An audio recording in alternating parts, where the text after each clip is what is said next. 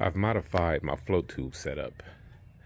I cut the platform down a little, and I did this because I don't always use a trolling motor, which I would typically have mounted right here. So with this one, it still has all of the functionality, but with this one, this is just self-propelled with the flippers. But as you can see, it's still extremely efficient. I have plenty of storage. That has two different boxes in it, two different tackle boxes. In this storage section here, I use for drinks and food. And then as you can see, I've mounted 2 rod holders while fishing, but I can also store 3 rods here, or a couple of rods and a net. I downsized my fish finder simply because I had a 10-inch on here and it was overkill. I have 10 inches on my boat, and I figured for this one, all I really needed to see was structure and bait fish. And with this Piranha 4, it lets me see everything I need to see. I also modified the way I mount my transducer.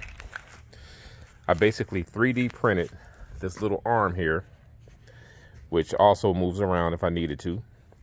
And I can also adjust this knob to move my transducer up and down if needed.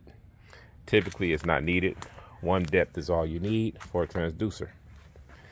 So this is an extremely efficient way to fish, especially if you're crappie fishing, because you can spider rig. You can set out 2 rods to troll and hold 1 rod in your hand.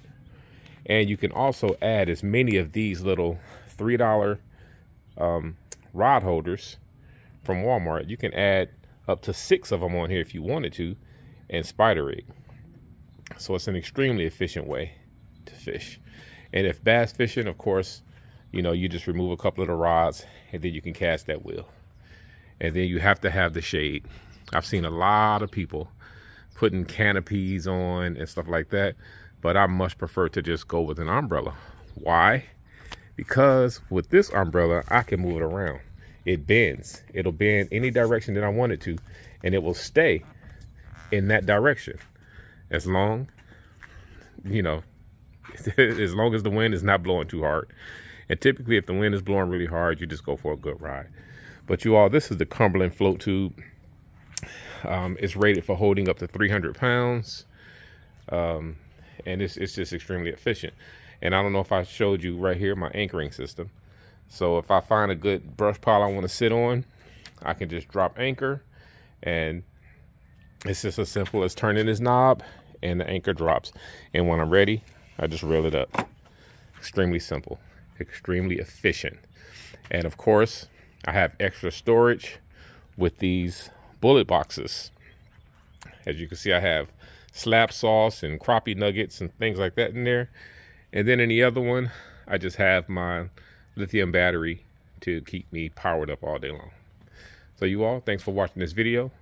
This is just another quick, viewing of my float tube.